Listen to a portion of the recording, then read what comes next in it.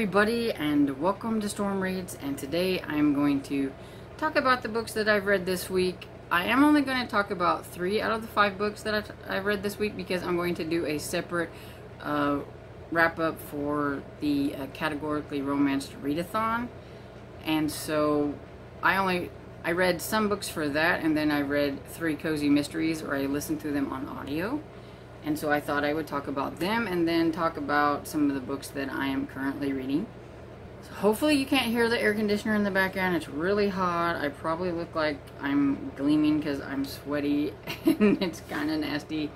I do like warmer weather than colder weather, but yeah, it can get pretty hot. And so hopefully I don't look like too much of a mess. Anyway, let's get on with the books. So I re-listened to a book called Yarn to Go by Betty Heckman. It's #1 in the Yarn Retreat series. And I reread this because the Killing Time with Cozy's book club was doing a knockout challenge in June, and we were doing 2 different craft books, and we were pitting them against each other. I read one of them last week, and then so I needed to finish this one. Since I'd previously read it and it'd been a long time ago, I didn't think I could honestly remember what happened good enough to decide which of the books I liked best without re-listening to it. So I went ahead and did that. And this is about Casey, who is a dessert baker, and she works for the Blue Door, which is a restaurant in her town, and she kind of moonlights a little bit with baking muffins for some of the coffee shops. And her friend Lucinda, who is co-owner with her husband Tag, doesn't mind that she uses the baking facility to do that, as long as she makes sure they have plenty of desserts and everything for their restaurant. And then one day Tag comes up to her and was wanting to know what this Yarn to Go thing was he had an invoice for, which Casey had no idea what it was about. And it comes to find out that her aunt, who had just passed on about 3 months ago, ran a yarn retreat, and she had scheduled a yarn retreat that was going to be in a couple of weeks, and it was too late to put out refunds. So in her aunt's honor, she decides to go ahead and do the retreat. And so she does that, and we get some pretty interesting characters. And then one of the ladies at the retreat ends up dead, and so Casey, of course, decides to try to figure out what happened, since it happened to one of her people on her watch. Kind of feels like she should investigate and figure out what's going on. And it was enjoyable. I really liked it. I gave it 4 stars, and I'm pretty sure that's probably what I gave it when I first listened to it. I have listened to, I think 4 or 5 in this series, so it's an enjoyable series. So I knew that I would enjoy listening to the first one over again. And then the next book is A Monk Goes to the Firehouse by Lee Goldberg, and this is the first book in the Mr. Monk series. It's the series that I think the TV show was based on. It's either the TV show came first and then the books, or the book, you know how that goes, I'm not quite sure. But anyway, it's about Mr. Monk, who is a guy with OCD. He used to be a policeman, but now he's a police consultant, and he has a lady, Natalie Teeger, who kind of helps him in his day-to-day life. And he has termites in his house, and you know, he cannot handle that, and so he has to have the termites eradicated, so he needs a place to stay. Well, none of the hotels were good enough for Mr. Monk, and so she ends up inviting him, Natalie does, to stay at her house, and she's not sure if she's going to regret this or not. But while they're there, they find out that the firehouse dog has been murdered. And Julie, her daughter, who is like 12, is really upset about it, and so Monk decides he's going to find out what happened to the dog, and in doing so ends up solving like 3 other crimes that have something to do with the firehouse, the fire dog, and everything. It was all connected. Of course, you know, Mr. Monk's good at spotting that kind of thing and everything. So yeah, it was pretty interesting. It was kind of funny. I was afraid it might be a little too over the top with his OCD, because I know sometimes it can be in the show, but you know, it was kind of funny. And I know a mental health disorder isn't anything to laugh about, but they do it, and I don't think they're doing it to be, you know, bad or anything. But it's kind of just, it's just kind of makes you chuckle a little bit and have a good time.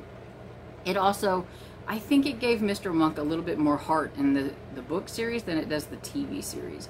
Because in this one, there are several moments where you actually kind of feel a little bit sorry for Monk in his condition.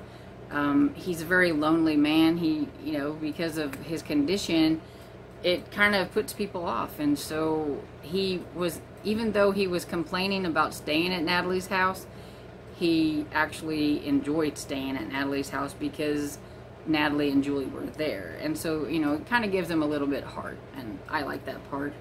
And I gave it 3 stars because it was pretty enjoyable. And this was for the actual book club pick for the Killing Time with Cozies, because every month we have an actual book, and then they were doing this other thing. The Knockout was something separate. But yeah, it was good. 3 stars. And then the last book that I read, which was another cozy mystery, and it was Premeditated Peppermint. And this was number 3 in the Amish Candy Shop Mysteries, and it's by Amanda Flowers. And I've really enjoyed this series so far. It is only the 3rd one. There are a few things that I don't like, but there are a lot of things that I do like, so it's very enjoyable. It's about Bailey, and she's working with her grandmother. It's during Christmas time in Harvest, and so they're making lots and lots of peppermint. And in the middle of them working at her shop, her ex, Eric, comes in with a whole TV crew and doesn't even give any warning to anything. They're just there. Well, the Amish, they frown upon that kind of thing. They don't want to be on TV or anything like that. So Bailey's really worried about what her grandma's going to think about this, wants him to get out of there and everything, and find out that he's got his own show now, and he's wanting to do a show about the Amish shop and about Bailey, who's working there and everything, and wanting it to be kind of them getting back together, of course, but Bailey doesn't see it that way. But, yeah, so then I think it's the executive producer, it's somebody high up, somebody that's taking charge of the show, ends up murdered, and so she's got to figure out, what exactly is happening. Even though Aiden doesn't want her involved in things, she gets involved in it anyway. And the things that I don't like was Cassie's friend. Usually I enjoy Cassie's friend. I mean, she's very outgoing, got blue hair, all these things. A lot of, gives the Amish people something to look at. And she's a lot of fun. But in this one, I thought she was just a little annoying, a little pushy. She was pretending to be Bailey's manager with this whole show thing and trying to get, more money, more of this, more of that. Juliet was wanting Jethro on TV, and Jethro is her pig, so they were working it into where they could get Jethro in there, and she was just really, really, really annoying, and just aggravated me a little bit. And normally I like her, and I still like her as a character, but she was just a little annoying in this one. And Juliet, she's Aiden's mother, and she has put Aiden and Bailey together since book 1. She thinks they'll make this the best couple. Well, she keeps trying to push them together and always referring to her as future daughter-in-law and all these things. And, I think it makes Bailey and Aiden kind of not want to get together. I'm like, she's being a little too pushy. They do like each other, but they haven't even been on a date yet, and she's already got them shipped and married, and so that kind of gets annoying every now and then. But I do like Juliet. Juliet's a fun character. It's just that one thing that she does, I just wish she would quit doing. I mean, I understand she really likes Bailey, and she thinks that she would make a good wife for her son, but she needs to let them figure that out and quit trying to push them together. But overall, I still really enjoyed the series. I enjoyed the mystery. I don't think I figured it out until pretty much about the same time the main character did, so it was pretty good. And I gave it 4 stars because it is an enjoyable series, and it was Christmas time. I just gotta love my Christmas cozies. So that's the 3 books besides the romances that I read this week, and I will do, like I said, another wrap up for the romances I read, so that I can put all of them. There wasn't that many, but I just thought I would go ahead and just wrap that up separately. So there is one that I'm reading. That's one of the romances I didn't get it finished. I just barely got started, actually. So I want to go ahead and finish this. So I will be continuing to read this week, and it's The Fourth Letter by Allison Quinn, and it's the Harlequin Gothic romance. But this is the Harlequin Gothic romance, and I just barely gotten started. I'm kind of curious to see how it's going to be, because I think I read Gothic romances a long time ago, but I don't know if I've ever read this, or I probably wouldn't even remember if I did. But I'm just kind of curious. It's about a woman who, her father was pretty much disowned by his mother, and he moved to Paris with his family, so she's never met her grandmother, but how her mother has been passed on since she was like 2, and her father has passed away, and now he wants her to take this letter, I think, to her grandmother, and so she's going to be meeting her grandmother for the first time, and it's just not going to be, I guess, a fun get-together, and so I'm kind of curious to see how it goes. Then I am attempting to read Siege and Storm by Leigh Bardugo. I'm about 25 pages into it, and it's kind of slow and boring, but it's the second one for the Shadow and Bones, and I really don't understand the hype around this. I don't know if it's just me and just not interested in this type of thing, but my friend and I are trying to buddy read them, and I've got to get this one done this week, so we'll see. Hopefully I can get it done. And I'm pretty sure most people know what the Shadow and Bone series is about. It's all over YouTube.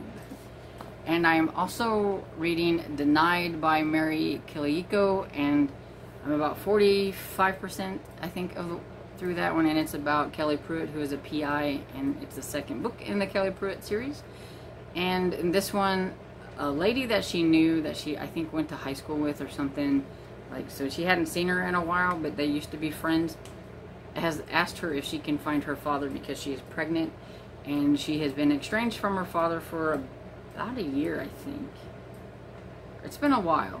They haven't talked after her husband and her father got in an argument, and they haven't talked since, and so she's frantically trying to find him, and she can't. He's not answering the door, he's not answering the phone and everything, and she's wanting to know what happened to him, you know, where did he go. And so Kelly is going to look into that, and looking into that, she gets a little bit more than she bargained for. She thought it was going to be a simple missing persons, but it's not quite as simple as it seemed at first. So it's been pretty good. I'm enjoying it. And so that's what I'm reading right now. Not quite sure what's coming up. I haven't quite made up my mind, so we'll see. And so if you enjoyed this video, please give it a thumbs up and subscribe, and I'll see you all in the next video. Bye.